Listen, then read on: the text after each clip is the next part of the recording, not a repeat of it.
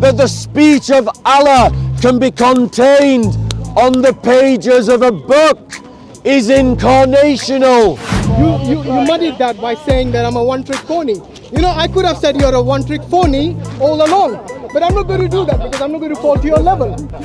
This is something which is not very difficult to understand. But for Bob, in order to do this, he has to invent a new word called energy. Where does these energies come from? That the same verse says that the word that was given to Maryam, whose name is Isa the Messiah. Well, why does a word of Allah have a name?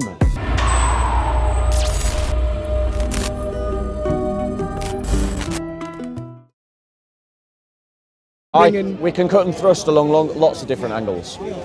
Okay.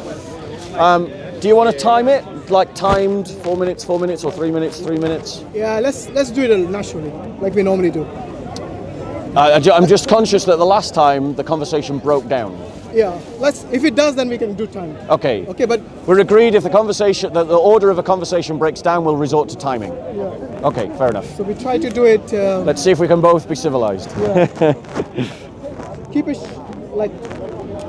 Keep it simple to the point. So we discuss one point at a time. No machine gun tactics. I want to do the same, and I'm hoping you want to do the same. Okay, fair enough. All right, so we. Yep. We do. Okay. So you want to start, or I don't know. This is your topic. Okay. Fire away. So basically, Bob and I, we have agreed to discuss the nature of God in Islam and in Christianity. So we're going to contrast and discuss the two based on our faith, our religion, based on the Quran, based on the Bible, or obviously other sources like the Hadith, and I'm sure you got the patristic sources and so on. So let's start with God's existence. So I would say that Allah is the one who exists without any one independently. That means Allah exists independently. Okay, which we call As-Samad in Surah Al-Ikhlas. Yeah. Yeah, Allahu Samad. In Christianity, I wonder if the concept of God which you have, yes, is God independent, or does he need someone to generate him or someone to bring him into existence, whether it's eternally or non-eternally? How is it? Is it dependent or independent? Okay, so Christians believe that God is and always has been Father, Son and Holy Spirit. God in Christian monarchical language refers to the Father. And a hypostatic property of the Father is that he begets the Son. Now this happens outside of time. It doesn't have a beginning. There's no point at which it begins. There's no point at which it ends. Imagine it as a frozen picture. It's not something that starts somewhere or ends somewhere. It just always is, in every moment of time. And even before time, and even after time, the Father begets the Son. So there's no transience, there's no change, there's no... But we describe hypostatically the property of the Father as begetting the Son, which means that in every conceivable world, the Father is always the Father because the Father cannot change. And as the Father is always the Father, he is always the Father of the Son, which means that the Son exists in every conceivable world because God can't change. So... Okay, so basically it's contingent on the Father for his existence, whether it's eternally or not. The thing is, the Father is always the one who is Aseity. The Son is not, because the property of Aseity, the term Aseity means someone who is self-sufficient, self-existing, he's self-existing independently, without anyone other than himself. So if I don't know if that is a definition you agree with, then based on what you said, it seems like the Father is the only one who possesses this attribute of Aseity, of self-sufficient, existing independently without anyone other than himself. But the Son is dependent on the Father, and I believe by extension the Holy Spirit, who is spirated by the Father as well, just like the Son is generated by the Father. So both of them, the Holy Spirit and the Son, they do not possess the great making property of Aseity, which is absolutely, I would say it is by necessity. God is Ase, that He is self-existing, self-sufficient, without the need for anyone else for His existence. Okay, so allow me to try and address Hashim's point, because what Hashim is trying to suggest through the use of language, and I don't blame him, because human language is a temporal thing. We exist in a temporal way, we conceive in a temporal way, and so our linguistics use temporal categories. So when we speak of God, Thomas Aquinas says that we speak via analogy. Analogy does not mean that the language that we use exactly encapsulates God's reality in and of itself. That there is a distinction, a falling away between our language and its ability to describe God and the reality of God Himself.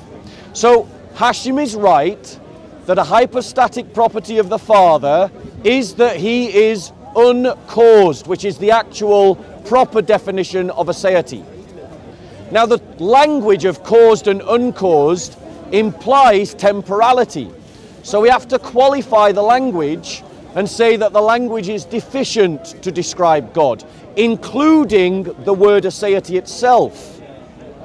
The Father generates the Son, but this generation of the Son, so he's right, the hypostatic quality of Aseity belongs to the Father, it does not belong to the Son, but this does not imply that the Son comes into being at some point. That at some point the Son begins to exist. This is not what we Christians believe. We Christians believe that God has always been Father, Son and Holy Spirit.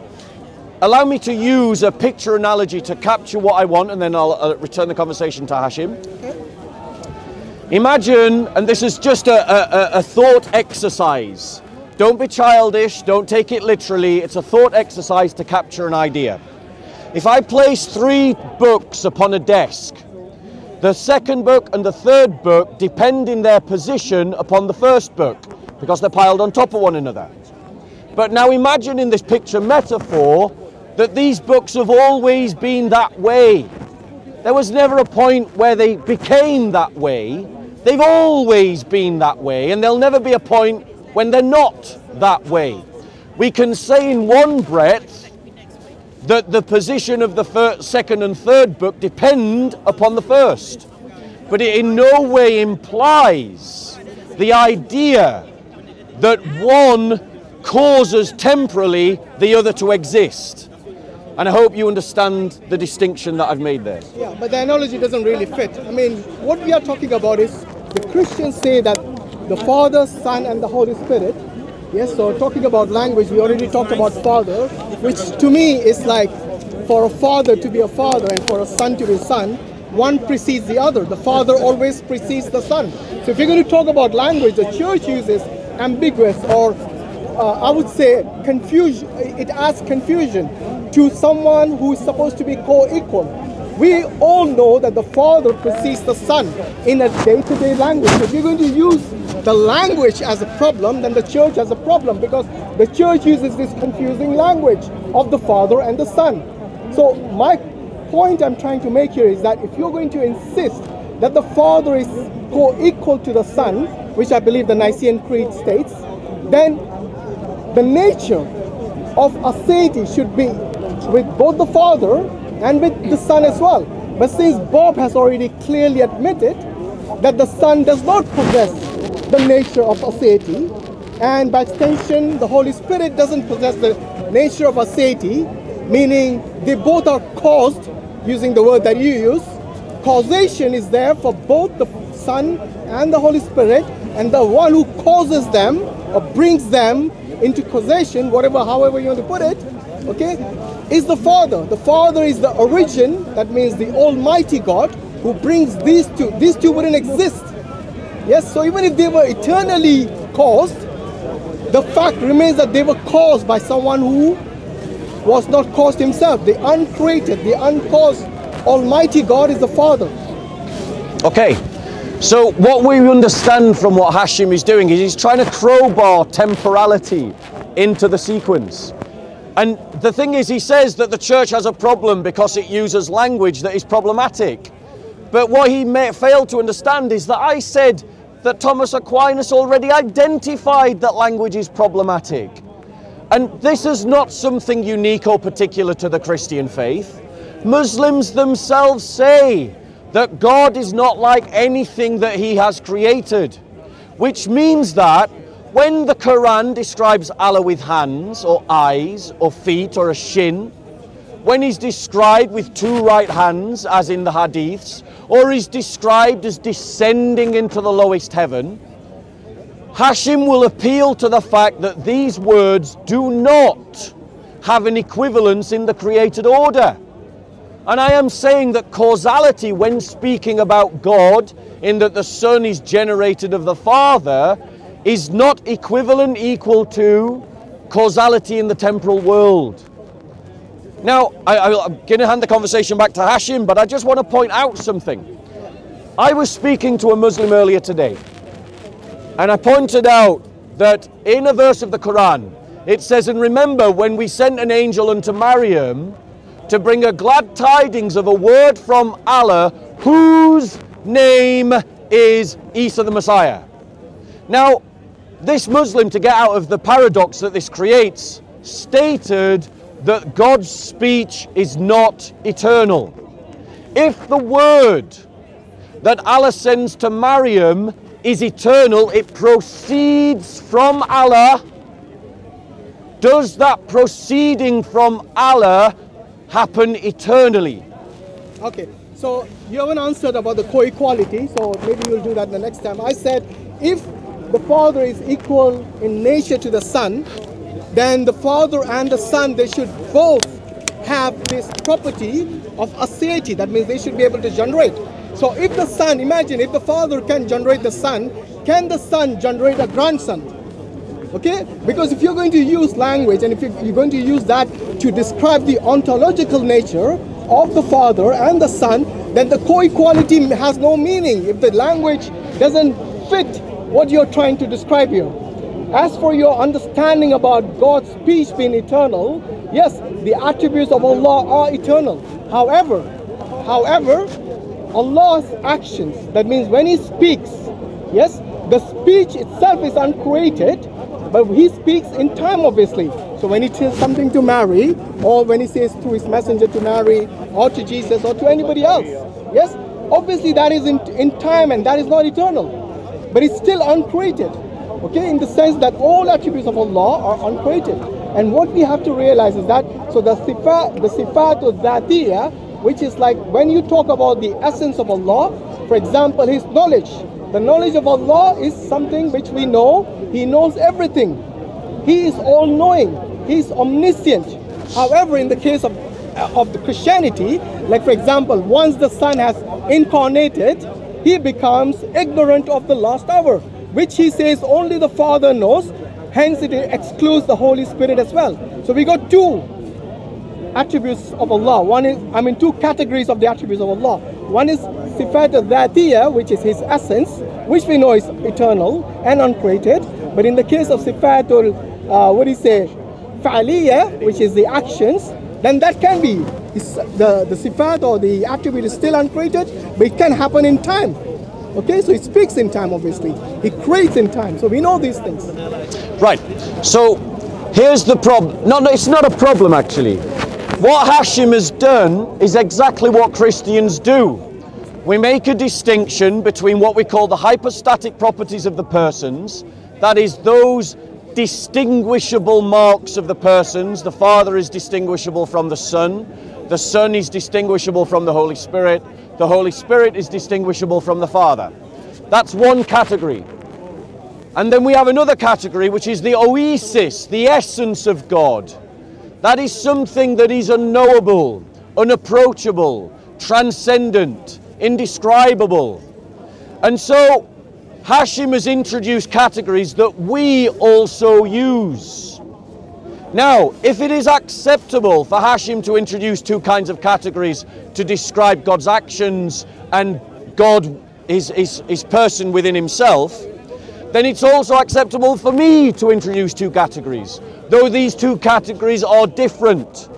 I'm not talking about temporality and intemporality, I'm talking about the oasis and the hypostasis, something that Hashim is very aware of, that we Christians make that distinction and always have done. This is not a rhetorical device.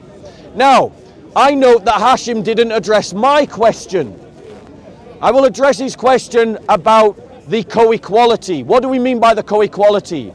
We are saying that that oasis, that essence, that unapproachable glory that is indescribable by the words of men, the Father, the Son, and the Holy Spirit have it completely and identically.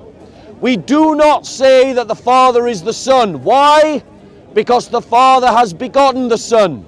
We do not say that the Father is the Holy Spirit. Why? Because the Holy Spirit proceeds from the Father. Aseity is an attribute of the hypostasis, not of the oasis. And their equality is couched in the oasis, not in the hypostasis. Now, Hashim, I would like you to answer my question. Allah speaks. His word proceeds to Mary. That proceeding, if Allah is eternal, that word also is eternal. Is that proceeding eternal, or does Allah change? Okay, so just correct me. Hypostasis means persons, right? Yes. Okay, so you said the aseity is attributed to the person. Yes. And that is the Father. Yes. That means the Son doesn't have aseity. We don't say that the Son has aseity. Good. So you're agreeing with me then? Yes. So stating what Christians believe is not an argument against Christianity. That's just stating what Christians believe. So when I said the ontologically, the Father is not same in nature to the Son. Okay? I'm not saying their essence. I'm talking about the persons. The two persons, the Father and the Son. The Father has an extra attribute or property called aseity, self-existing, self-sufficient, independent. The Son is dependent on the Father for his person to exist even.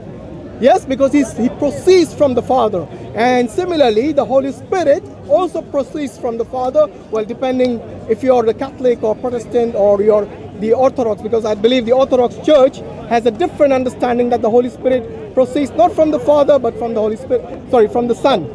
Okay, so they have sort of a division in Christianity about the belief.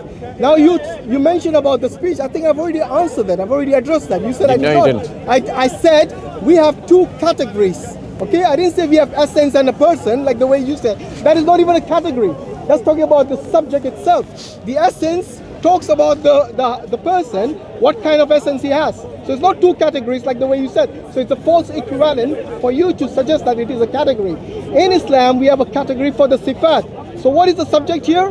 The attributes of Allah. We have two categories. One is ad-dhatiyya, which is his essence, which cannot be changed, which is always eternal, and which is always uncreated. Like for example, his knowledge, and so on. So these things are always with him. He's aseity, okay? But in the case of Jesus, like I said, when he became incarnated, his omniscience did not exist. His omnipotence did not exist. His immortality did not exist. All those he had to give away, like he says in Philippians 2:6, that he became nothing. Yes, he became nothing, and he had to give up all these. He became a servant. To whom? To even man, because he washed the feet of his disciples. Yes? So anyway, what I'm saying is when you talk about the categories of the attribute, one is fa'aliyya, which is like in actions, like when he speaks in time. When his essence of dhatiyya, which is his essence, it remains consistent all the time. So there's no limit to time, space, or anything. Yes? Like his existence, his knowledge, all these things are attributed or attributed to his, his essence. So that is, I hope that answers your question. Okay, just changing the battery. Yeah, sure, no problem. Okay, so once again, Hashim is trying to introduce something that we Christians deny. This idea that the Son at some point existed. In every conceivable world, the Father is always the Father, and therefore the Son is always the Son. It doesn't begin in time and it doesn't begin in place. It always is. Now, we have no problem with Aseity belonging to the as a property of the hypostasis of the Father. We've got no problem with that. Simply stating what Christians believe as if it's some kind of criticism of what Christians believe is not a criticism. It's just a statement of fact. Now, I noticed that I've asked Hashim twice to answer the question whether the procession of the word of Allah is eternal. Because Allah is eternal, His speech is eternal. Or is it something that happens in time? If it happens in time, as he said that it does, then that means that God has moved from potentiality to actuality. And if God has moved from potentiality to actuality, then that means that God has transitioned. And if God has transitioned, He is not intransient, He is changeable, just like a creature is changeable. And that's why I wanted him to say whether it happened in time or not. And he said it happened in time. And that means that the speech of Allah that is eternal, an attribute of Allah that Allah always has changed, it has transitioned, it has moved from place to place. And my next question would be that the same verse says that the word that was given to Maryam, whose name is Isa the Messiah. Well, why does a word of Allah have a name? I'd like you to answer that question, Hashim. Okay, so he said I did not answer his question, and then he said I answered his question, saying that it happened in time. So you're contradicting yourself, Bob. I don't know why. So for you to say that I said something like Allah has transitioned, that is completely and utterly false, because I never said that, never implied that. When I said the different categories of the attributes of Allah, the attributes of Allah of His essence, that means that never changes, yes? Whereas His speech is something that He obviously has since eternity, yes? But He speaks to people. In time. Of course. So it proceeds from Him. That's why I said, listen, that's why I said there are two categories. One is His essence, which remains eternal, uncreated. Another, which happens in time. So it's still uncreated, but happens in time. So Allah has to act in time. For example, you believe your God created, right? Did He have the attribute of creation since eternity? Do you want me to answer that? Yes. Can I then speak? Yes. Okay. So he asked me the question, do we give as God an attribute, the Creator, for all time, as in before time? The answer to that question is no. We make a distinction between the energies of God and God in Himself, the intrinsic and extrinsic qualities of God. Now I notice that Hashim is trying to employ orthodox theology to defend Islamic God. Now I find that as a compliment. I'm complimented that Hashim is using our paradigm to defend his religion. But the problem is that the 99 attributes of Allah are said to be eternal to Allah. Allah doesn't change. Allah is the Creator. So that means that Allah has eternally been the Creator. How can you be the Creator before you create something? It makes no logical sense. Okay. And Islamic theology doesn't make any sense. They don't have the right categories, they don't make the right distinctions, and I am genuinely flattered that he's trying to use Christian concepts to defend Allah, but it simply doesn't work. So Bob on one hand is saying that we have no categories, we use orthodox Islam. I said wrong Christian categories. And then he's saying we are using their categories. Why? I mean, either we have, are you going to interrupt while I'm talking? Go on. So what I'm saying is this, look, it's very simple. I made it quite clear several times now.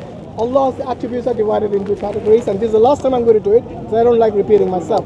If you didn't get it the first 3 times, then there's definitely something wrong here. So let me tell you once again, the categories of Allah are eternal, are uncreated, but they are divided into 2 categories. eternal and non-eternal. The non-eternals in the sense that Allah, uncreated speech or attribute of speech is uncreated, but He speaks in time, obviously. Remember, Bob said that His God did not have the attribute of ability to create since eternity. So I'm assuming He changed His nature from being someone who is unable to create, then to be able to create when He created the creation. Similarly, He was unable to maybe talk before creation. I don't know, maybe your thinking is talking to the Trinity for eternity, but then He also talked to the creation at some time. Yes? Similarly, we have the attribute of mercy, forgiveness.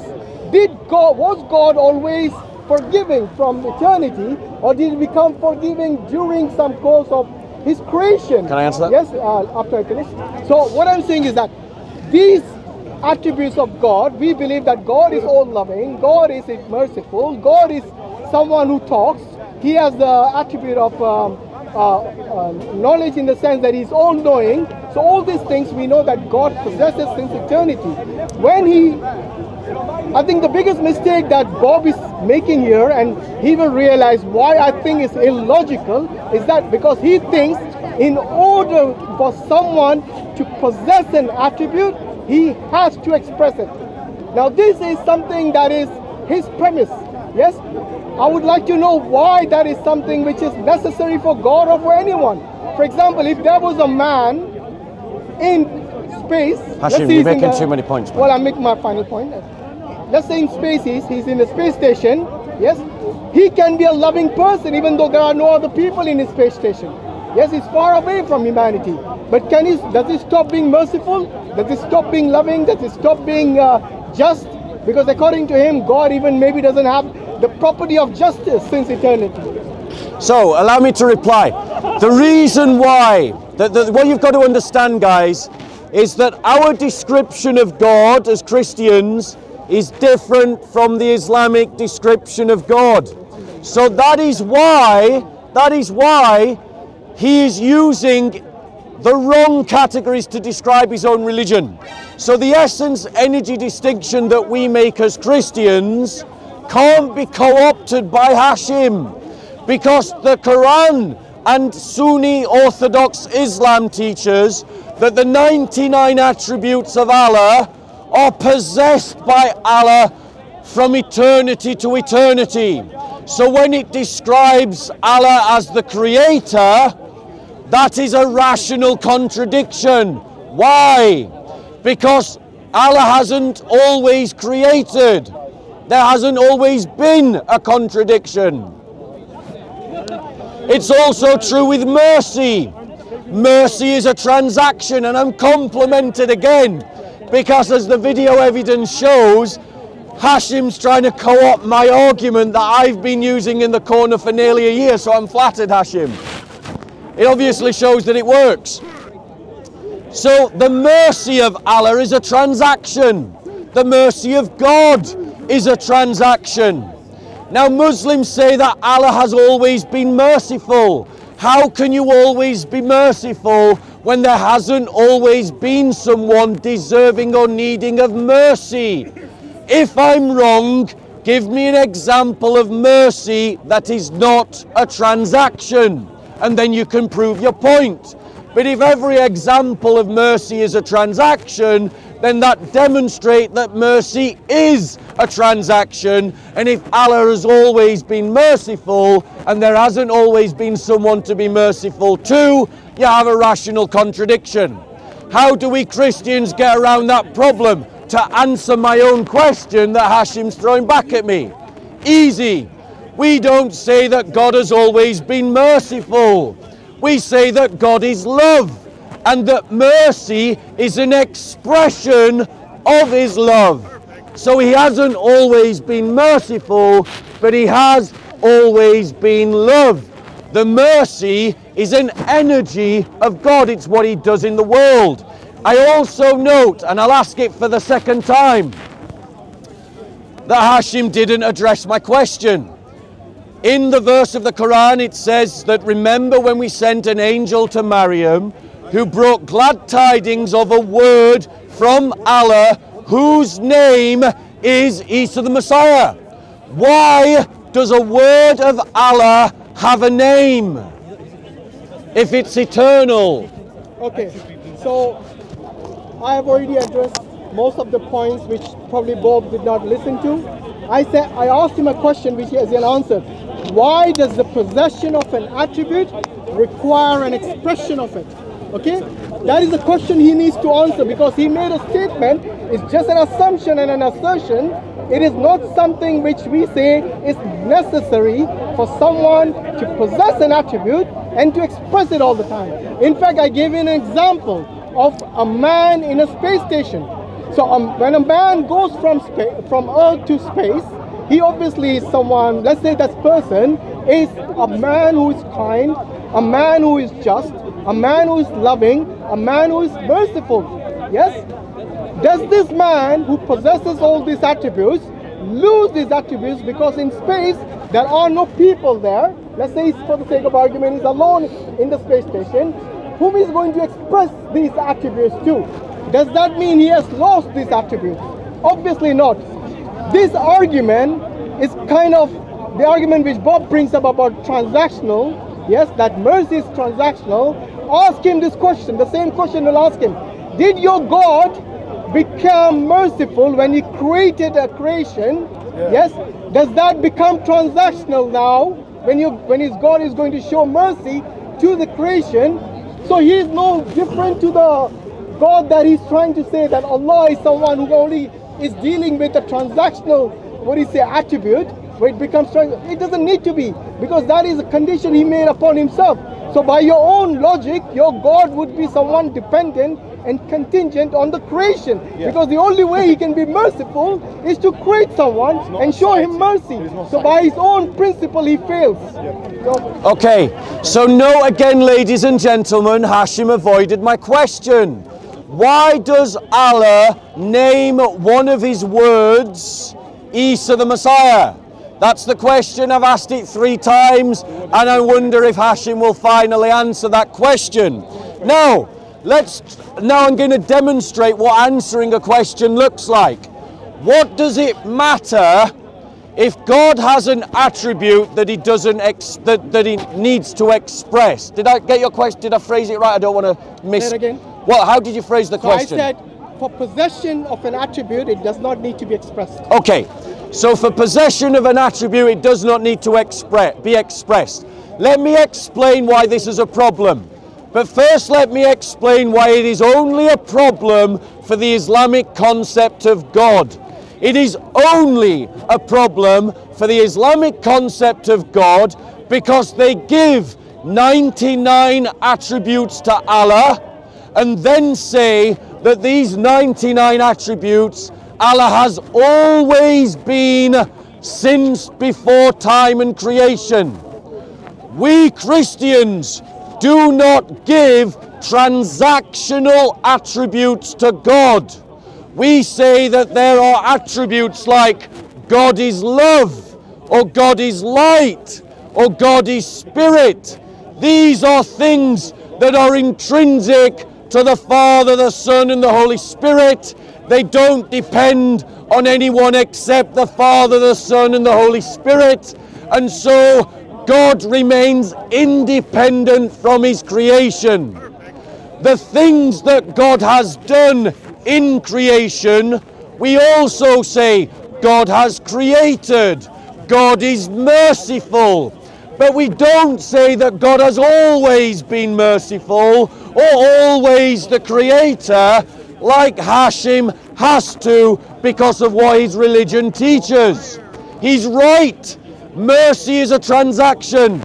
But that means that his God, to be merciful, requires a creation to be merciful too, which contradicts another one of his attributes, that God does not depend on anything or anyone for who he is or for his attributes.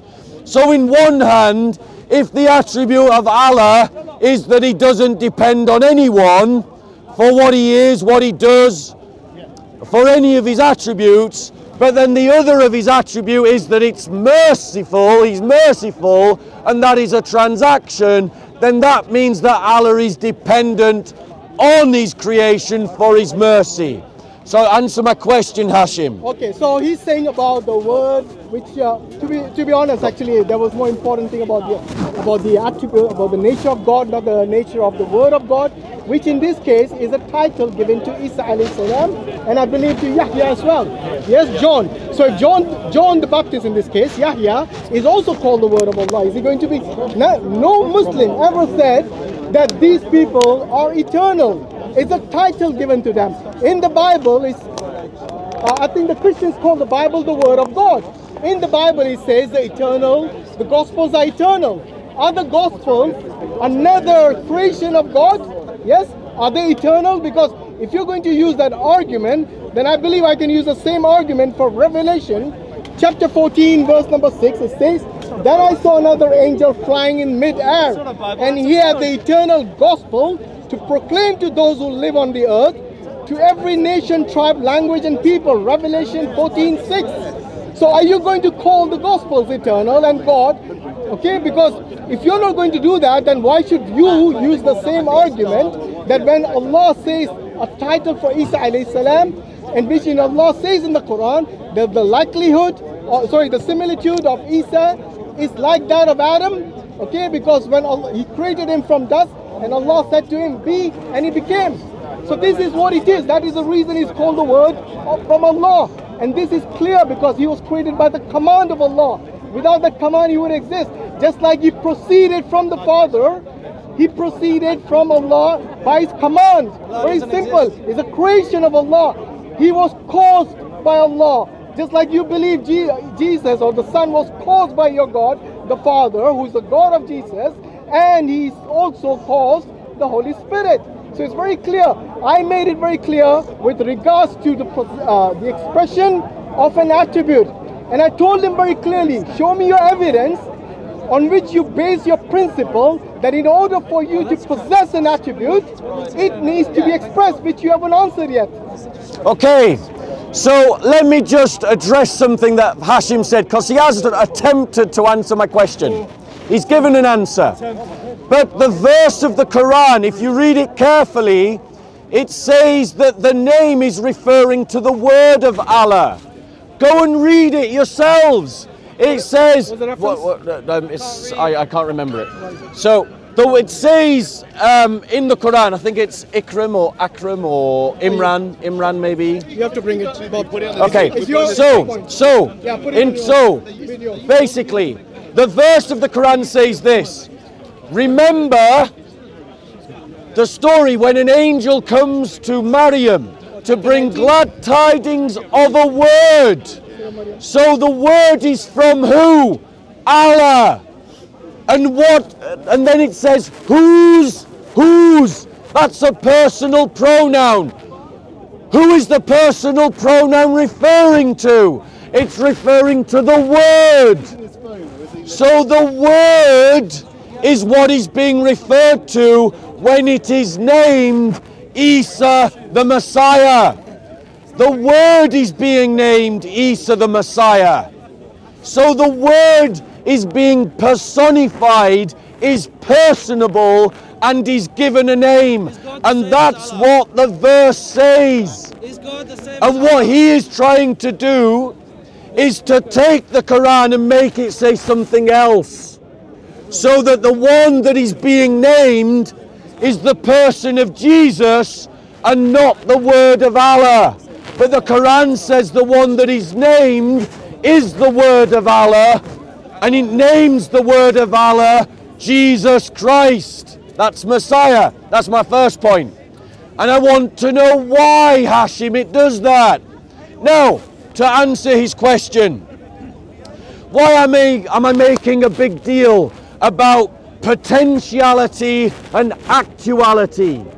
Why is it a problem if Allah has an attribute and then expresses it at some point in time? Why is that a problem? In terms of being the creator, in terms of being the merciful.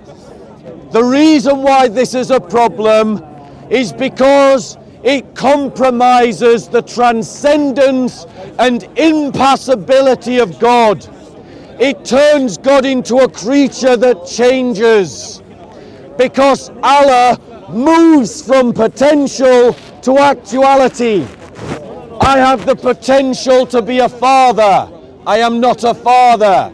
I have the potential to fall down. I'm not fallen down, I'm stood up. But if I become a father, or if I fall down, my state has changed. And if Allah moves from potential to actuality, then He is transient and changeable, just like His creation. And this, ladies and gentlemen, is exactly why Christians do not attribute transactional statements to the oasis of God, nor do we say that the begottenness of the Son is some kind of change. We say it is eternally unchanged, like a frozen picture. Okay. So a frozen picture, he says, okay, which means it doesn't change, right? Then when does your God become just? Does He change from having no attribute of justice to just? Is that not a change? Does your God not become merciful when He created His creation? Does He not show mercy to anyone? Is that not a change, because He never had the attribute of justice or of mercy or any of the transactional, like he says, attributes, which we call the attribute, the sifat al-fa'aliyah, which happens to be His attributes in time. So it's something that He expresses in time. He must have the attributes in order to express it. But in the case of Bob the Builder's God, or the Trinity, He never has the attribute. I'm asking the question again to you, Bob, which I asked earlier. When did your God start having these transactional attributes? Was it later on? Is that not a change in nature, having no attribute of justice and then becoming a judge? God is the judge, right? When did He become the judge? When He created His creation. So He's then dependent on His creation, unlike Allah, who always has these attributes. Remember, I told you the two categories of the attributes. They were uncreated, that means He possessed them, but He did not express them all the time, except for His essence, which is expressed all the time. So the question still remains, why does an attribute, in order to possess an attribute, why does it need to be expressed? It doesn't make you contingent if you don't express it. It's just that you don't have, right now is not the time and place to express it. Like in the case of the example of the man in a space station. He has the attribute of justice, he has the attribute of mercy and love. He doesn't express it to anyone at the space station. But when he comes back to Earth, he is going to express those things. When his family is going to come visit him at the space station, or at the center of the space, NASA, wherever it is, he is going to show them the love and the mercy and the kindness and the justice and the beauty and everything. Okay? So he does not stop those attributes, because it is something that he has control over. But in the case of the Christian God, he has to acquire these attributes as the creation is made. That means he's dependent on the creation for being just, for being merciful, for being kind. These are the attributes of God, which he says the God did not have since eternity. You know, the only attribute he said the God has, in the case of Bob the Builder, are three things, if I heard him correctly. One is love, another is spirit, which is not really an attribute, it's an essence, okay? It's something that he's made of, I'm assuming. And the third thing was light, okay? The question remains, is that all the attributes the Christian God possesses, and the rest of his attributes like justice, mercy, kindness, all this, even it says in the Bible there is a jealous God. Does jealousy come about when he created things? Whom is he jealous of? All these things you have to answer, Bob. Okay, so maybe Hashim will return to my counterpoint about the fact that a verse of the Quran states that a word of Allah is named Isa the Messiah, that the word of Allah is named Jesus Christ. That's the point that I would like him to answer when he comes back to me. Because if the word of Allah is eternal and a word of Allah is named Jesus Christ, then that means there has always been a word of Allah called Jesus Christ. That's the problem. Now, I don't deny that other parts of the Quran contradict the implications of the verse just quoted, but this only adds to the problems of the Quran, and that isn't the topic of our discussion today. We can do problems of the Quran another day. What we're talking about right now is our vision of God. And Hashim has failed to grasp a fundamental difference between Christian discourse about God and Islamic discourse about God. Allow me to try and erudite and illuminate the difference. Christians say that there are qualities, properties of God that are not dependent on anything else. God has had these eternally, without beginning, without end. I named 3 of them because those are the 3 that come to mind. I have at no point suggested that it was a complete list. It was simply an exemplary list. Like God is love, God is light, God is spirit. I haven't said I haven't said it's a complete list, Hashim, so you're jumping on a red herring. Furthermore, we believe that the transactional energies of God are not his attributes. They are things that God has done because of his attributes. So God is all powerful. God has a mind. God therefore creates. God creates because he has a mind and because he is all powerful. But the creation acts in time. So anything that is transactional is something that is not an attribute of God, not an attribute of his essence, but something that he has done because of his attributes, because of his essence. By contrast, Hashim will affirm, and he can correct me if I'm wrong, that the attributes of Allah, that Allah is independent of his creation, that Allah is merciful, and that Allah is the creator, are all eternal attributes. But this decries logical irreconcilability. You can't create, you can't be a creator until you create. You can't be merciful until you show mercy, because these are transactions. And that means that if you can't create until you're not a creator until you create something, and you're not merciful until you show mercy, then Allah's attributes depend upon creation. And that is another irreconcilable contradiction. So Islamic theology, Islamic discourse about God is self-contradictory because it doesn't have the right categories. And I am flattered that Hashim is trying to adopt a Christian language about God to defend his Islamic belief about God. I'm genuinely flattered. Okay, you can flatter all yourself, pat yourself on the back. The fact does not change. You still haven't showed us why it is illogical, why it is incoherent for us to adopt the position that in order for you to possess an attribute, you have to express it. This is what he has actually made a rule or an assumption. Okay? He thinks that it applies universally. It does not. He hasn't showed us why he has made this assumption. In order for you to assert this position, you have to show us why. Give us an argument. Give us something rational, reasonable that we can go by. instead of just patting yourself on the back that we have adopted your position. I'm questioning your position, Bob. Have you not realized this by now? Why does a person or an entity, why does an entity need to express the attribute he possesses? You have not given us a reasonable explanation why you made this assertion, Bob the Builder.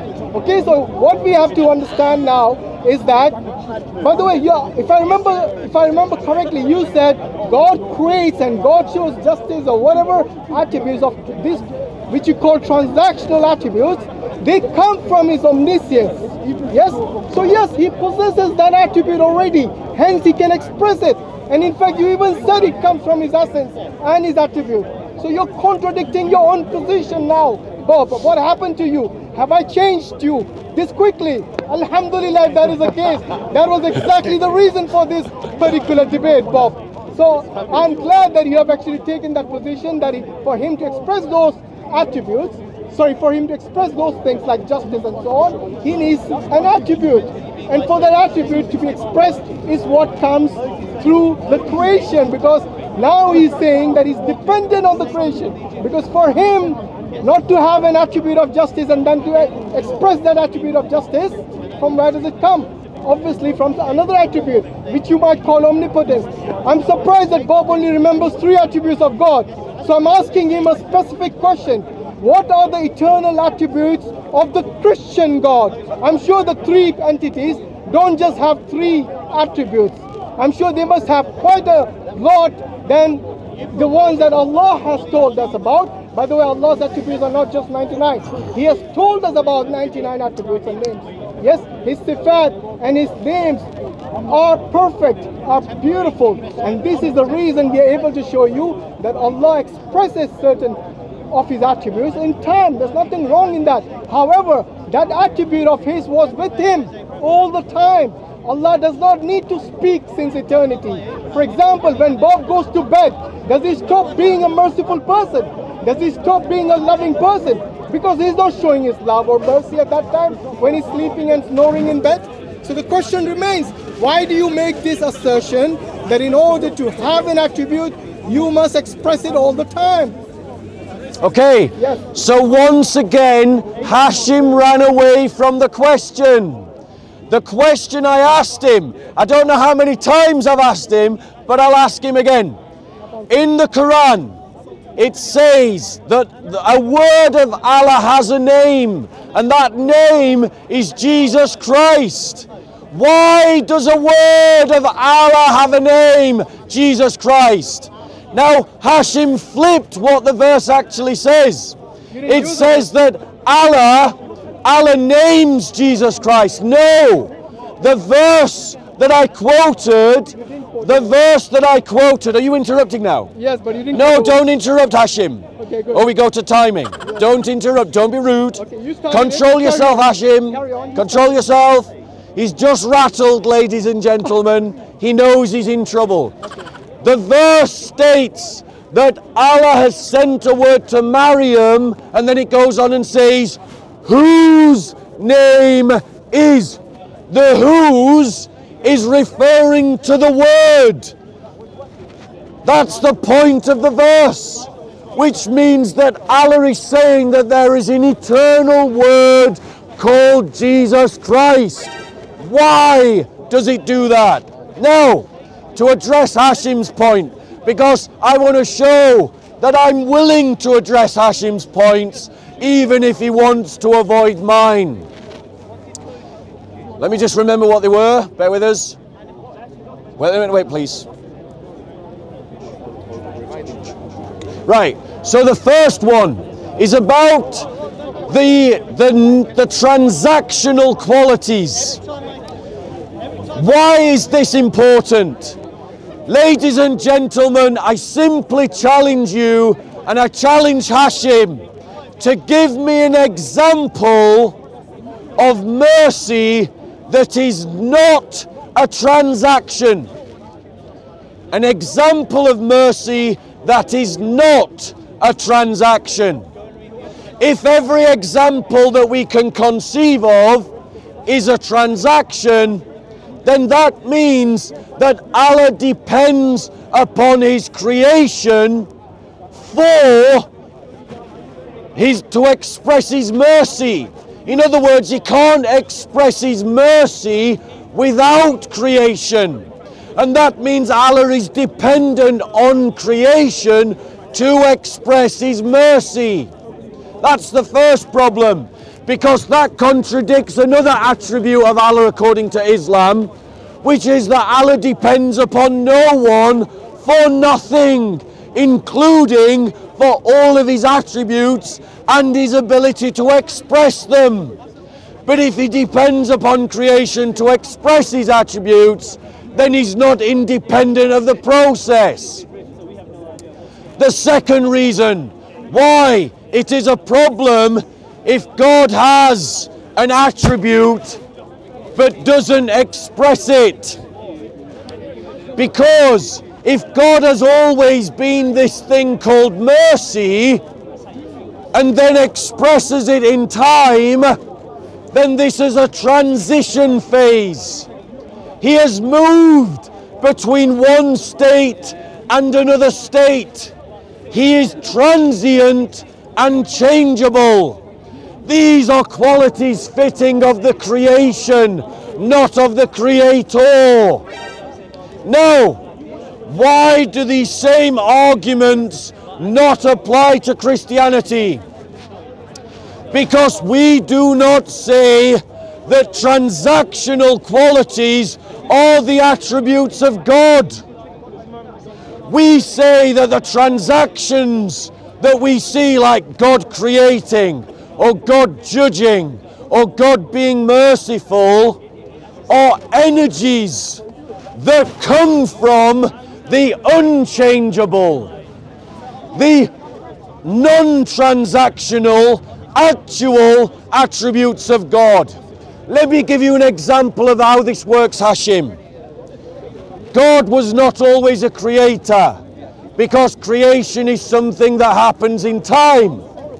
But Hashim believes God was always the creator. How do you square that? How are you a creator before you create? How are you a father before you have a son?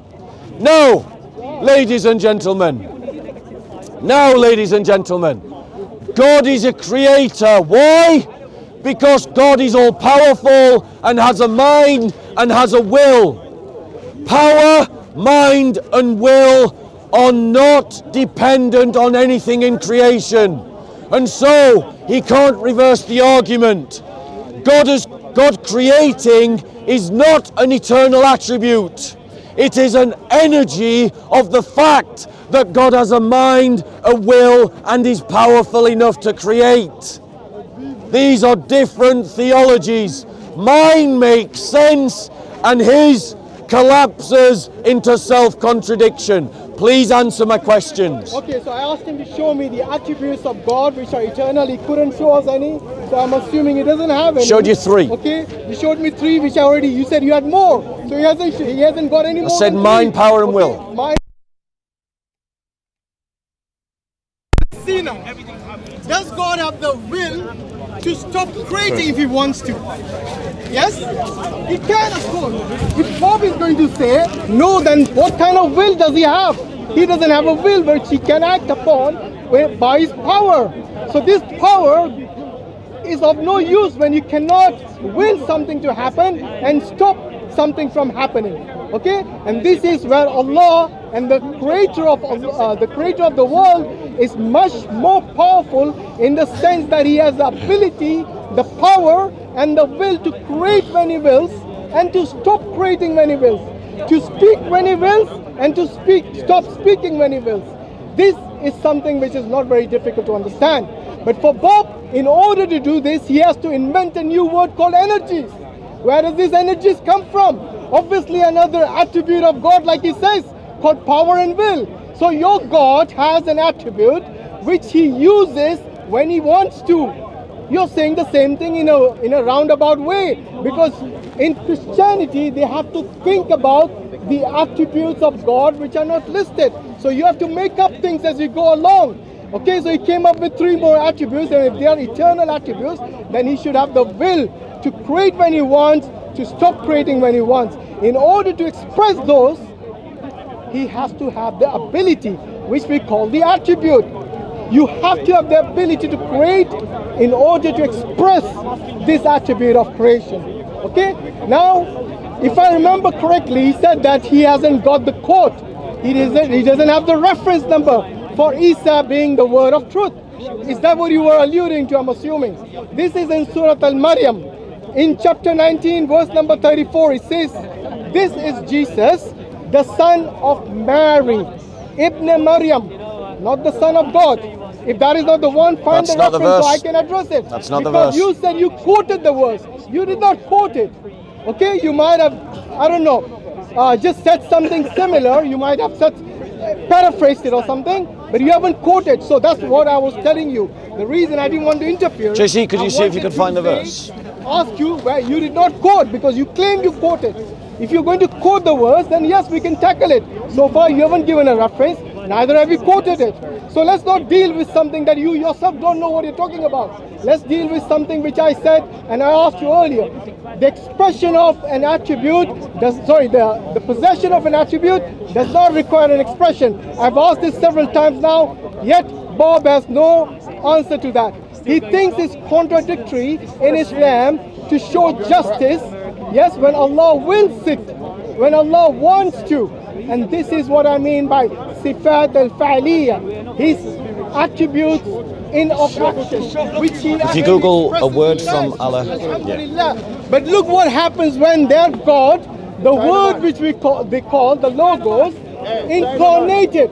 When he incarnated, according to Philippians 2:6, he lost his attributes, which were all powerful. Now people can see him. In the Bible it says no one can see God and live. Not only that, Jesus, when he incarnated, the Son, when he incarnated, he lost his glory. So in John 17, he asked God, he prays to God, he supplicates to God to give him the glory. What kind of a God asks another God for glory? The one who is gloryless. Can you imagine a God who is gloryless? Obviously, that is not an all-powerful, almighty God, because a God is always with his glory. He doesn't change his nature. Don't forget, glory is not a role. It is a nature. And Bob agreed at the beginning of this discussion that God does not change nature. When he becomes from all glorious God, whom you can't even see unless you want to really die, okay? This God has lost his glory during incarnation. He lost his immortality because his own creation killed him on the cross. And this God said, my God, why have you, the Father, the other God, forsaken me? Yes, he has been forsaken. If the Trinity did exist, it is now broken because one abandoned the other. The God which you say is unchanging has changed from immortal to mortal. He now is become weak and he's able to die and he's able to suffer. He can be tortured by his own creation. He can be killed by his own creation. So what does that tell us? That Bob, who is saying that we are the ones who are contradicting God's nature, is actually him contradicting God's nature. The word which is eternal, where does it say that Jesus is called the eternal word of God in the Quran? It does not say that. Allah says many things like Baitullah, yes, the house of Allah. Does it mean that the Kaaba is something which is eternal? No, it is not. Allah says many things. Like it says in there, the camel of Allah, in the case of one of the stories of the Prophet. Yes? Does that mean that camel is eternal? No. When something is used in conjunction with the term Allah, it can be like it is from Allah. Sorry, I pressed a bit. Hashim. It's from Allah. Okay, so go let's question about. Okay, so ladies and gentlemen, let's just be clear. I don't blame Hashim from running away from my point. Hashim has been here for decades, I think, right? 2 decades, and he's read the Quran his entire life. Are you honestly telling me that he was unfamiliar with the verse that I'm about to quote? Of course he knew about the verse that I'm about to quote. Why did he run to a different verse entirely? Because he knows he's in trouble and he wanted to avoid it. This is what the verse says. Remember the time when the angel said, "Oh Maryam, Allah gives you the good news of a word from him whose name is Isa the Messiah." So the one that is named, the who, is the word. That's the one that's being referred to. Why? Because he hasn't been created yet. It's talking about the word. That's from their Quran. We'll get you the reference. Bear with us. I'm still talking. So, ladies and gentlemen.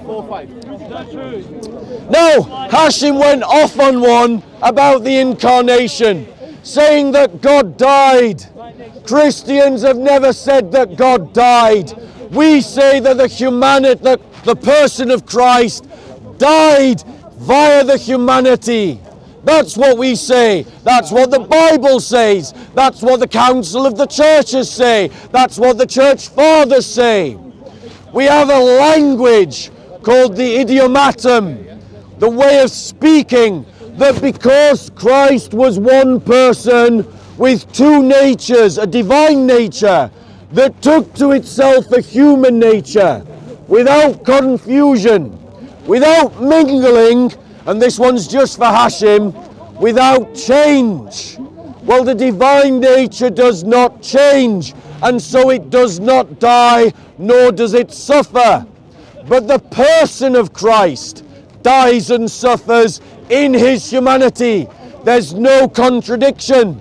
And if he wants to talk about irreconcilable contradictions, let me just remind him that the whole idea that the Quran becomes a material thing that you can hold in your hand, that the speech of Allah can be contained on the pages of a book, is incarnational. The eternal has entered into the finite. When he recites the Quran, he is speaking. The words he believes are eternal, but the words you hear are finite. They come and they go. So he has incarnational theology in his own religion, but he doesn't have the category to describe it. I have no problem with the idea that the infinite enters into the finite. I'm not saying there's a problem there. So I wouldn't say it's a problem that the infinite eternal word of God in Islam becomes a book that I can hold in my hand. I'm not saying that's a problem. But he does. And that's the problem, is that he wants one standard for my religion and another standard for his religion. And if it's wrong in my religion, it's wrong in his. I'm saying it's fine in my religion and it's fine in his. So who's got the problem? Me or him? Now, ladies and gentlemen, we're going to have to wrap up, Hashim. We've pretty much used up our time.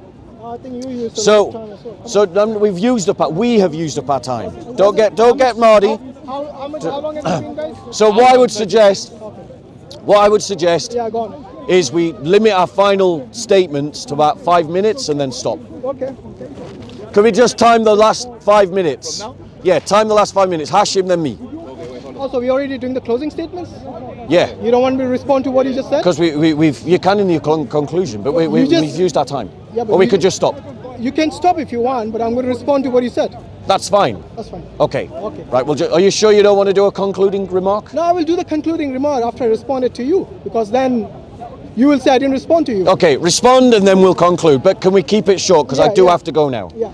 So basically, when he compares the person, the second person of the Trinity, to the Quran, that is clearly a false equivalence here.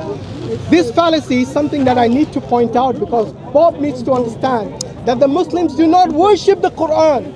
Yes, you can say the speech of Allah, yes, it's something which Allah is uncreated. The speech is uncreated.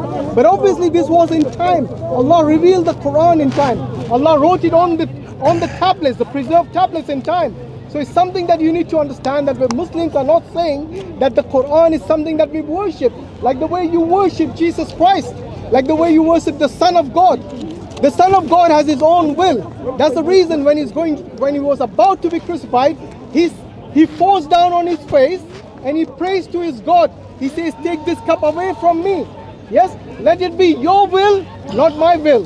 So he's showing you very clearly that in order for him, for his prayers to be answered, he falls on his face and he prays to God and he says, let it be your will. That means the will of God, the Father, is different from the will of the Son. They have two different, they have their own wills, they have their own self. Hence you got what? Two different entities having their own will. Does the Quran has his own will? Does any of the attributes of Allah have their own will? We know that Allah is the self. Yes? He has the will. He has the ability to do things. It is not every attribute of Allah has a will and that we worship every attribute separately or something. But they worship the Son and they worship the Father. Yes?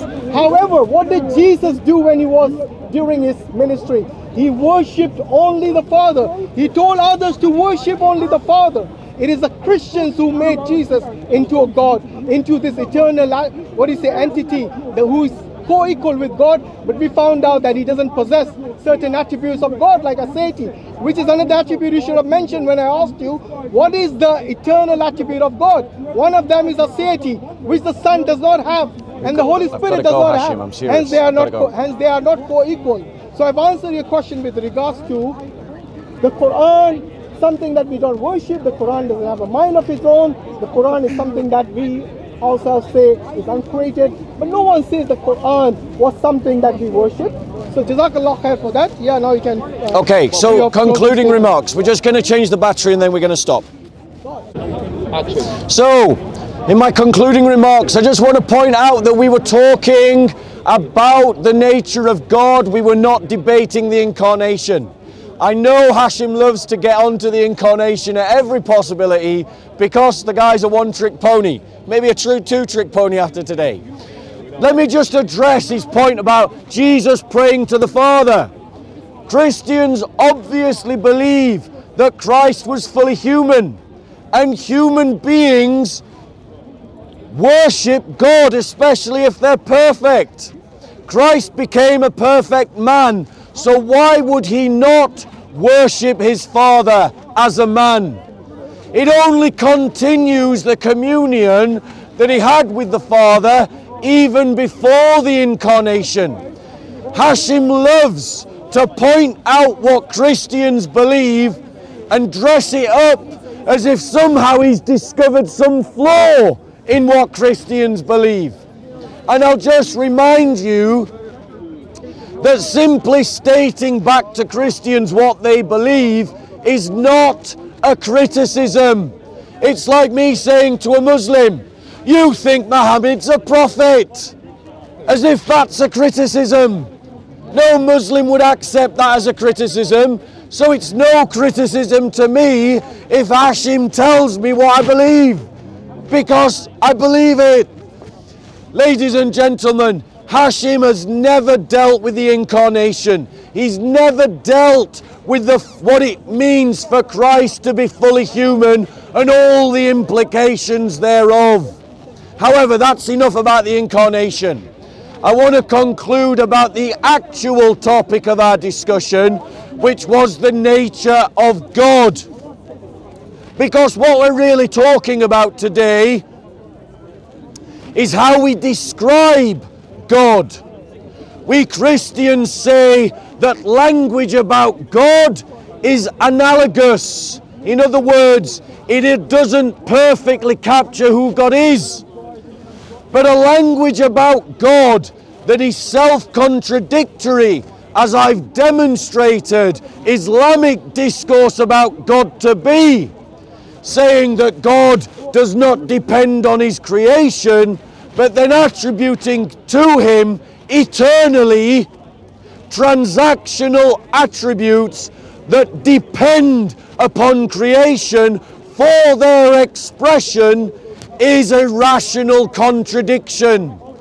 If God does not depend on creation for anything, including his attributes, he does not depend upon creation to express those attributes. And mercy is a transaction. Creation is a transaction. By contrast, and so much more consistently, we Christians say that transactional descriptions of God are not his attributes. They are the outworkings of his attributes. They are not his attributes, they are his energies, the things that he has done, and he has done them because of his attributes.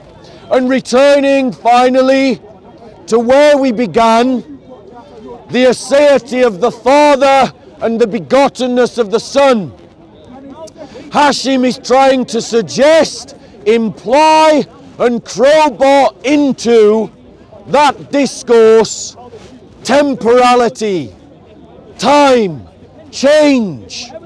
But none of these things apply. The monogenes of the Phila, the Son, is something that does not have a beginning in time or a beginning in space. It always was, always is, and always will be. And so, since the Son is caused by the Father, More than 5 minutes. I'll stop then. Is caused by the Father, this causation should not be understood as being temporal or being finite. Okay. So Bob, Can we time 5 minutes? oh, now you have to time it. How long did it take? Oh, you were not timing it then. When it came to my Okay, turn, but I really timed have to it. go. But Bob, I've on. noticed one thing. You know, I actually applauded you for being a gentleman earlier, and then you muddied that by saying that I'm a one-trick pony. You know, I could have said you're a one-trick phony all along, but I'm not going to do that because I'm not going to fall to your level.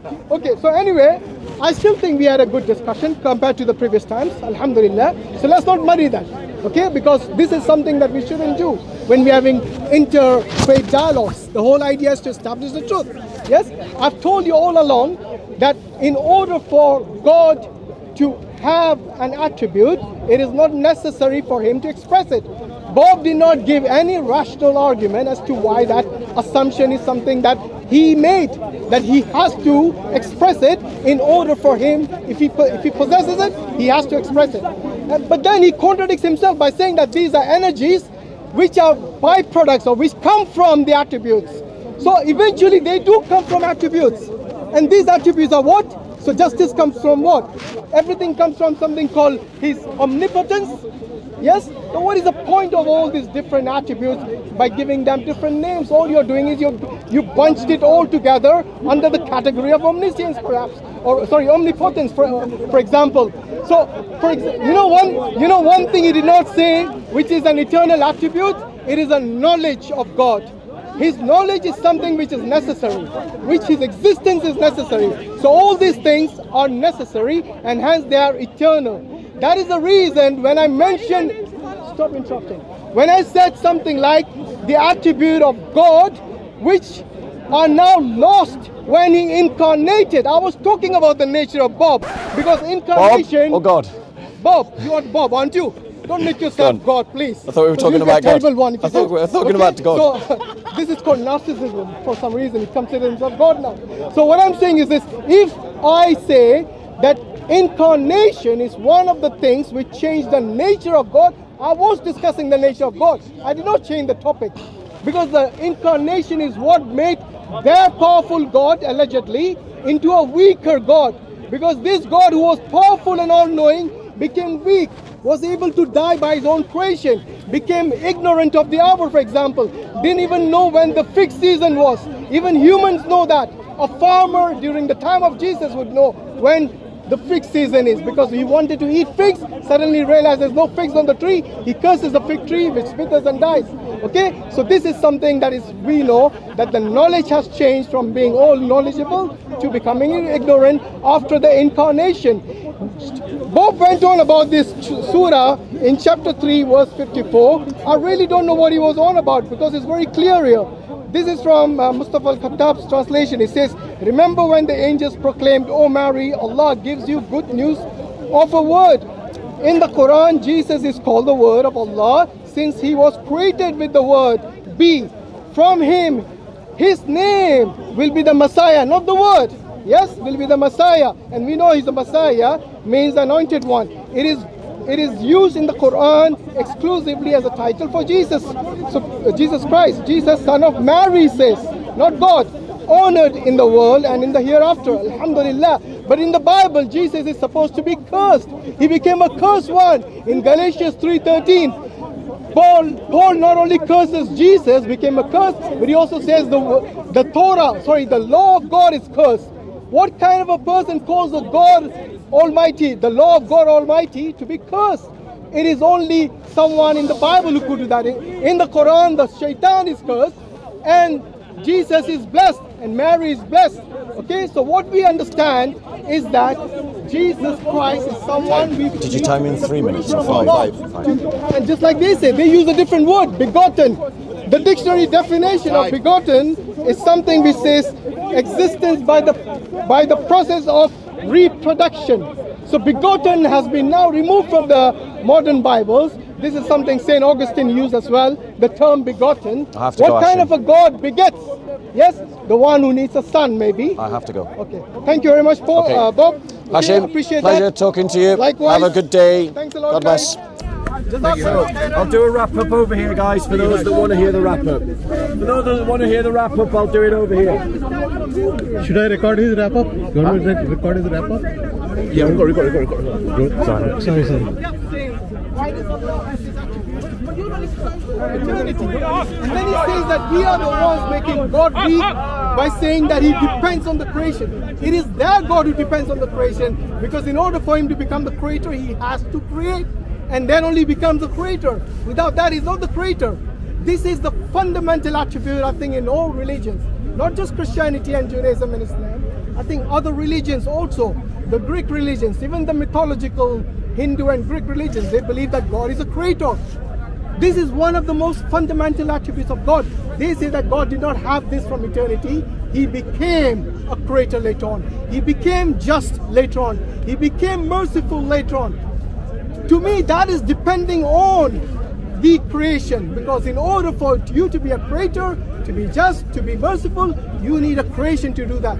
But alhamdulillah, Allah has these attributes since eternity. These are his fundamental attributes, uncreated attributes. He expresses them in time. There's nothing wrong. Just like I said, the example of the man in a space station expresses his attributes when he comes back on Earth. In space, he's not going to express it to someone unless he's talking on the phone or something, which is different. But he hasn't got someone over there. Let's say for the argument's sake, he didn't have a phone. Does that mean he stopped being loving, stopped being just, stopped being kind, stopped being merciful? No, he did not. So this is an absurd argument to assert that in order for you to possess an attribute, you have to express it. So alhamdulillah ala ni'mat al-Islam, the names and attributes of Allah are perfect. Yes, Allah says Asma'ul Husna in the Quran, and these are the best and the perfect attributes and the names of Allah subhanahu wa ta'ala. Alhamdulillah ala ni'mat al-Islam, ashhadu an la ilaha illallah wa ashhadu anna Muhammadan Rasulullah. Assalamu alaikum wa rahmatullahi wa barakatuh. Okay, so a very quick wrap up. I like how Hashim only comes to try and address the points and throws out all of his incarnational catchphrases right at the end. That's a deliberate tactic of a debate, and it's a compliment to how good Hashim is as a debater. But essentially what it means is he knows those arguments are bankrupt. The reality is that if your description of God is self-contradictory, then your religion has a self-contradictory theology. I'm flattered that Hashim is trying to copy a Christian essence-energy distinction. But the problem is, his religion does not permit him to do that, because it says that these attributes have been eternal. And why, ladies and gentlemen, is it a problem for God to change? Because if God goes from potentiality to actuality, then that means that God is a creature. Because creatures move from potentiality to actuality. God can't transition like that. And that's why it's a problem to say that God has always been a creator and God has always been merciful. Christians say that God's mercy and God as creator flow from attributes. They aren't attributes. They're titles, maybe, definitely, but they're not attributes. They're not something that describes who he is. It's simply a description of what he has done. But Muslim theology says that these 99 attributes are descriptions of who Allah is. So who did Allah create before the creation? Who was he merciful to before there was someone in need of his mercy? And that is why there is a contradiction in Islamic theology. And that is why, brothers and sisters, we can stand firm in our Christian faith. He talked about begotten. Monogenes is still in the Bible, Hashim. You're talking about a translation. Monogenes is still there. The idea that we are talking about some physical act is bogus nonsense. Ladies and gentlemen, for those of you who are watching, Hashim uses straw men to attack the incarnation because he doesn't understand it, and for 20 years he has never understood it, because all he wants to do is repeat a script that feeds an audience that want to hear the script. Christians believe the divine nature takes on a human nature, and that means that that human nature can die, can sleep, can be born, can eat, can be tired. And the person of Christ experiences all of those things because of that human nature, not because of the divine nature. The divine nature is that Christ is able to raise up his own life from death, perform miracles, and was there with the Father before all ages. All those kinds of verses that Hashim likes to ignore. Ladies and gentlemen, don't be fooled by the script, and don't follow a theology that is full of self-contradiction. Thank you, Bob. Okay, we're going to go for a drink if you want to come, guys. Yeah, the family here.